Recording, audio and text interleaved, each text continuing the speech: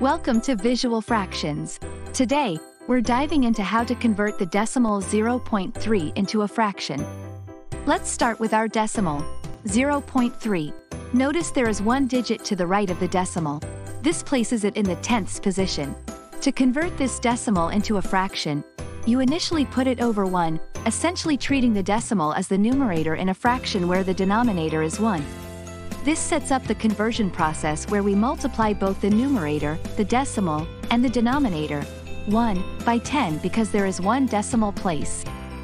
So, 0.3 times 10 gives us 3, and 1 times 10 gives us 10.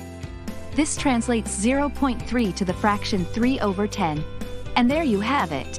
The decimal 0.3 when converted to a fraction equals 3/10. This fraction is in its simplest form and cannot be further simplified.